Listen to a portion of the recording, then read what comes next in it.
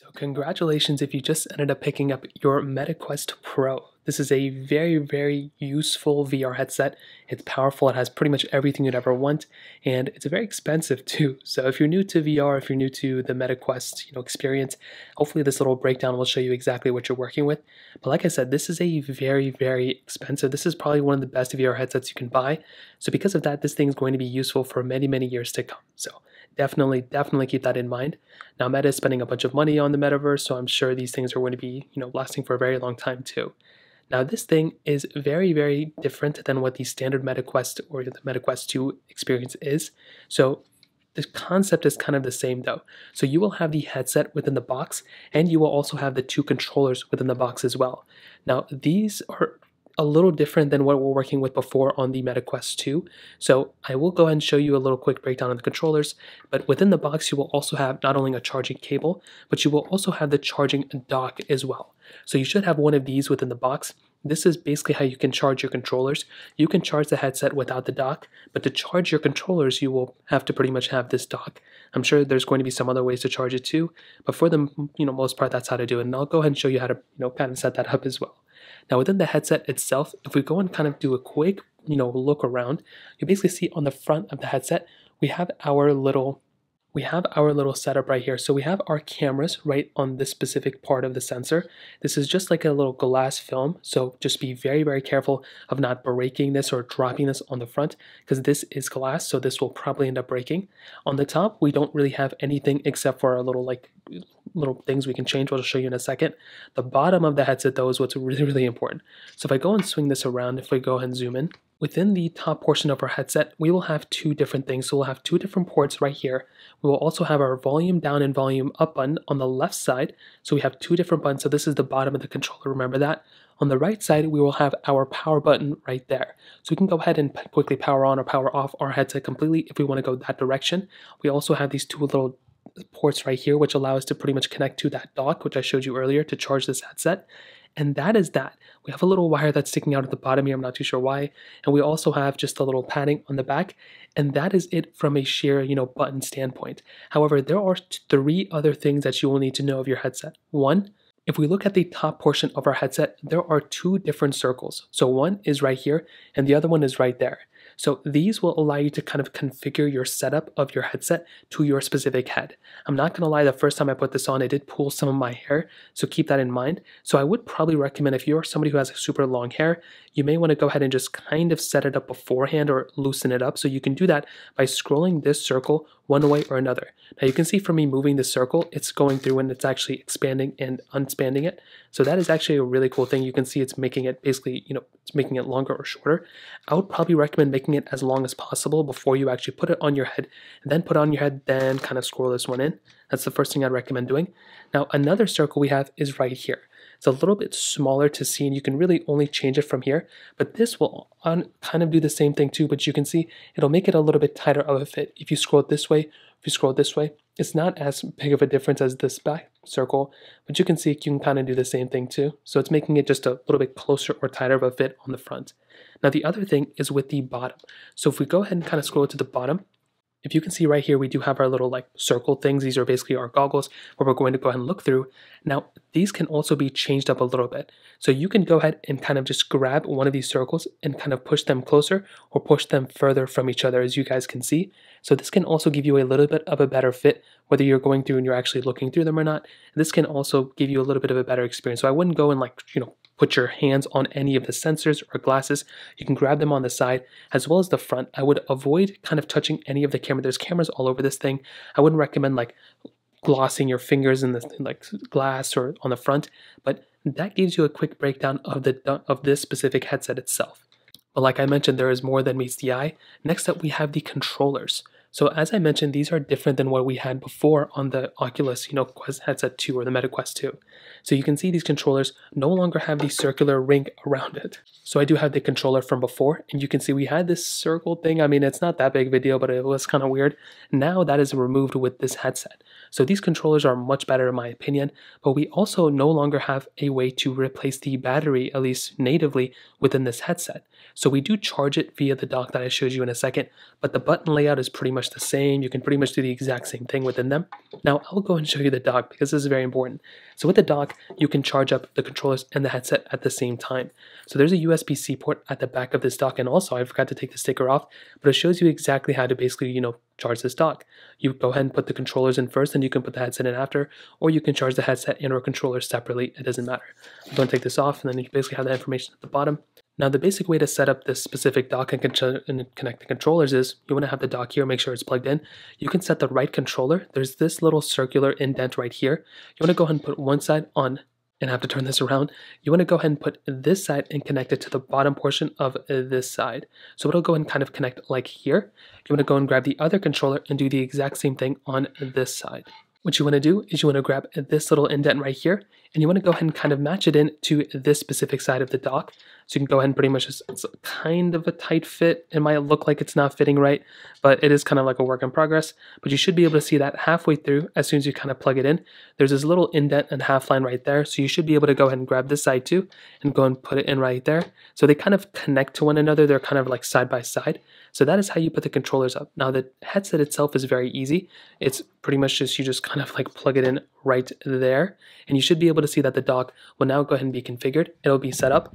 And that is that. That is basically how you go ahead and go through and just charge up your headset. So that is a very basic workaround. Again, you can charge up your headset separately because it does have a USB-C port. So if you look to the side, it's on the left side of our specific headset.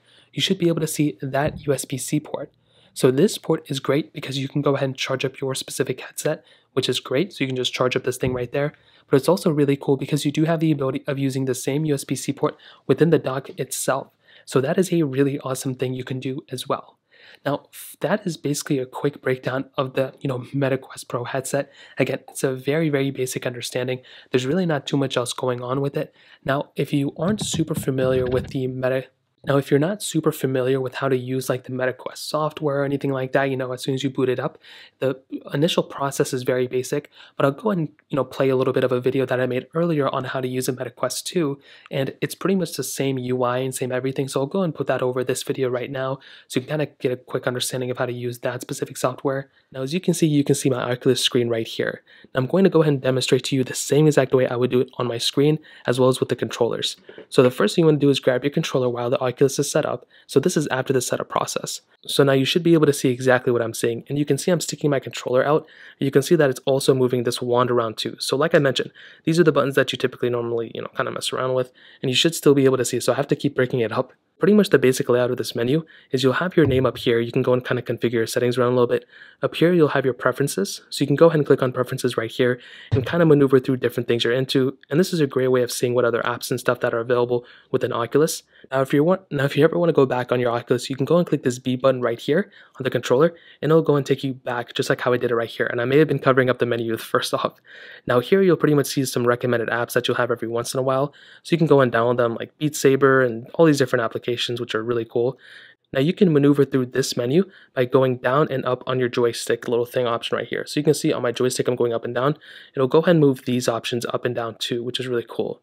Now on the left side you'll have your little explore panel. So you can go ahead and explore different apps. You can go and move your, from your apps. So if you have different apps that you have, you can go and move from them. Some entertainment apps, some of your friends' activities and different things like this if you have your friends on Facebook, and some saved options as well. So that's pretty much it for this option. It's nothing super crazy. You can go ahead and if you ever want to search for anything, you can click on the top and you can search for things too, like free games and different things like that.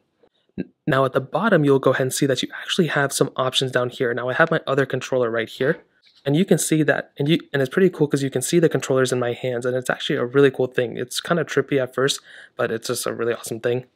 Now down here, you'll be able to see a couple of more options. So right here, you can go in, if you click on it, you can go and configure, I don't know why there's so many lines here. Now in this option, in this quick toggle, you can go ahead and actually click on you can go and configure your sound up here. You can go and configure your brightness up here. You can also hop into your settings right here, and these are a bunch of different options that you should go ahead and kind of get used to seeing. So up here you can click on system. If you have any updates or anything, you can click there. If you want to configure your Wi-Fi, your boundary, when you first set it up, you'll understand what that is. Some different personalization settings, your accounts if you want to add accounts, configure your notifications from your phone and all that stuff, different app permissions, storage, how much storage. It has 128 gigs built in, your hands and your different controllers that you have, accessibility options, privacy options, security options, and experimental options as well. And again, if you ever want to go out, you can go and click this B button right here, and it'll go and take you back. Now in this case, if you ever want to hop back here, you can go and click here, and it'll take you back into your quick settings. Now here you can go and configure your Wi-Fi options as well, your Guardian room scale, and a couple of different quick toggles down here.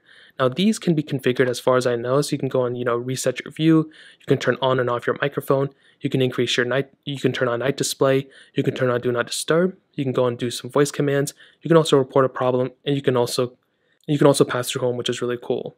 Now we can go and hop out a quick toggle like here, and here it pretty much just gives you back your profile and different notifications as well. Now here are some different applications. Now you have your explore option here, your store, your people, and your sharing options as well. So at this point, if everything looks good, you can also see all of your applications here by clicking on apps, and you will see all the apps that you have available. So if you download any games or you have any options, you can go and maneuver through them here. And again, I'm pretty much moving my controller like this. So if you ever want to do anything, again, it's like a Wii remote, you're moving your controller. Now at this point, if you want to open up your TV, you can go through here. Now these are tons of different apps that you can go and download. These aren't all of them, but a cool thing is under browser. So if you go and click on browser right here, you can pretty much see that is a full-fledged internet browser. So here you can go and use your internet and everything like that if you want to. So if we go to Google right here, you can go and have a full-on Google browser, which is so cool. So now you can go and search up if you want to. So if you AT&T Verizon 5G rollout, whatever, and it's a full-fledged internet browser, which is so cool. So you can go on any website that you want to. And again, everything that I'm doing isn't crazy. You should be able to do this for sure. Now, if you ever want to exit out of something, you can go and exit out of application here, or you can minimize the app. So if you click minimize, look what happens. It'll go ahead and minimize it, and you might be wondering, wait, where do I go? Well, at the bottom, like I mentioned, this is pretty much your dock. So if you want to go back to your internet browser, you can go and open it right here, and it'll come back open. You can also exit out of it, and look, remember this little toggle that we had here? If we click X, it's going to exit out, and if it's not going to be here anymore. Now you can go back to your Explore page here. This is where the familiarity is. You can also go back into your apps right here. You can open up something else if you want to. So let's say we want to go back to our settings, for example. We can click on settings. It'll come straight here. We can also go ahead and click here, and we can go and click on our browser, and we can go ahead and open up our browser again. So it may take a second. It usually takes a little bit of time to load. And there you go. You're back into your browser. You can go and click on these three options here. You can go and go back, forward, refresh the page.